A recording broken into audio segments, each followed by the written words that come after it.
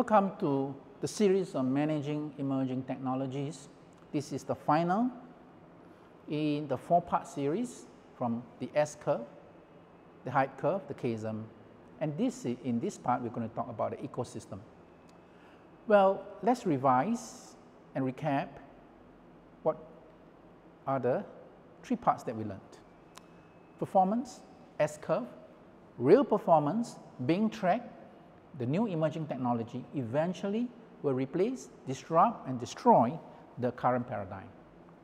Then we look at the height curve, where actually the S-curve is still there, but there are irrational exuberance. When there's an innovation trigger, people just go into it, and there are many examples: .com, blockchain, AI, 3D printing. Tons of examples, which means it's a phenomena that will happen in all emerging technologies. So we've got to be very careful in identifying the heights. Then we talk about the technology adoption life cycle. The emerging technology got to go into the market and say, okay, that's how we segment the market from innovators, early adopters, to the later market called the early majority and the late majority. And what we're really interested is to make sure that we enter the mainstream market. However, we talk about chasm, and that is where the late market and early market are quite different, and therefore Geoffrey Moore says, okay, there are many options here, many happenings, and therefore you have to choose some strategy to cross the chasm, mainly the bowling pin strategy. All right, now beyond the chasm, we also must be very careful when how fast does the technology replace the old. That's the timing part of it. Well, the simplest way is of course to use the S-curve. When there's a point here, at this point, the new technology, the emerging technology, the performance is better than old technology, and it actually replaces. That's simple. However, it is when we start looking at the ecosystem, then things looks very, very different.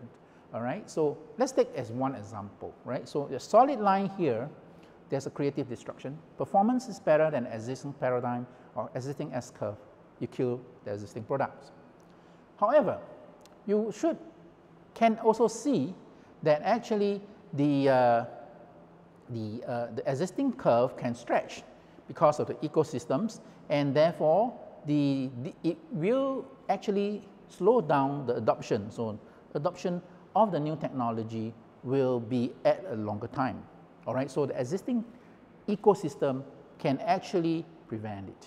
Eventually, however, it will be taken over. It's called illusion of resilience, but it actually will be taken over, but it just drags the time. There's possible options that when the new S-curve comes in, then the existing S-curve could have, because of the ecosystem, actually continue to improve its performance, here by combining other technologies and using the ecosystem, and there's a robust coexistence, and which actually the new technology takes over. And of course, then the combinations allows us to look at this and maybe stretch a little bit more to have robust resilience. The question then is, what really is this, right? So they are looking at how we analyze. Let's look at quadrant 1. Quadrant 1 is the illusion of resilience, status followed by rapid substitutions.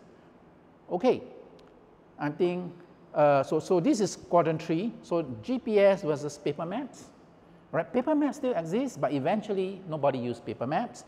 High definition TV, MP3 players versus the CDs, okay?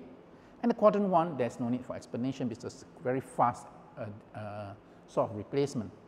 Quadrant 2, when you talk about robust coexistence, and we can see that actually in where, right? Hybrid engine versus internal combustion engine. When it combines in, the combustion engines come in, hybrid engines, and it's not full replacement, but you just drag along. And you have a robust resilience. Well, robust resilience, you can see that for example, the EVs versus the gasoline, and that is very important because it will take a long time. We all know that EV will eventually replace the gasoline car. However, the gasoline car has infrastructure. It will take a long time before the EV recharging infrastructure will come into picture and before it's being replaced. And that can take 20, 30 years, okay? And I think that's the rest is for you to take a look and see how it can apply to your technologies or your industries. Now there's this concept that if you as an emerging technology is not sitting on existing infrastructure or existing ecosystem, then you have to build your own ecosystem, like EV, right? EV is not going to sit on the gasoline infrastructure, and therefore the EV needs charging station. And therefore but how can you build a big ecosystem as one, right? So it is really, really difficult. And therefore, there's this concept of MVE, a minimum viable ecosystem. How does the minimum viable ecosystem comes about? Well, simply is to follow the value chain. And I can show you a very simple one where you have your product, your project, or your product and your supplier, and you go through intermediary, and finally you reach the end user. And in each intermediary, they ask the supplier, they are complementary product. So you have to map the whole chain. But one of the important things is that where is the minimal set that allows the chain to work? You cannot build everything from day one. So you build the minimum set. But when you build the minimum set, you must ensure that wherever change, there are value adds to every individual players.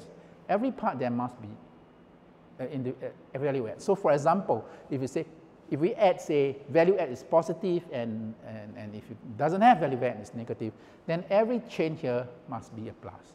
Every chain here must be a plus. Every chain here must be a plus. So you've got to analyze all the possible interaction to ensure they are value add. Because if any player in the minimal viable ecosystem is negative, then it's no more viable, right?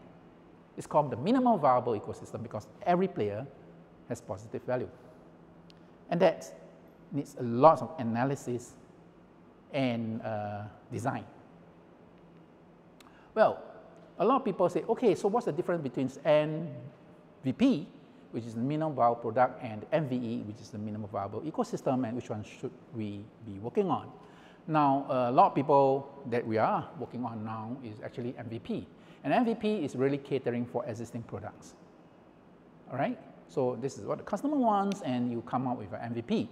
And therefore, when you have a prototype, all right, you basically increase your value proposition, your product features and the performance, and then you go up, right? That's the path of the MVE, where your value proposition is complete.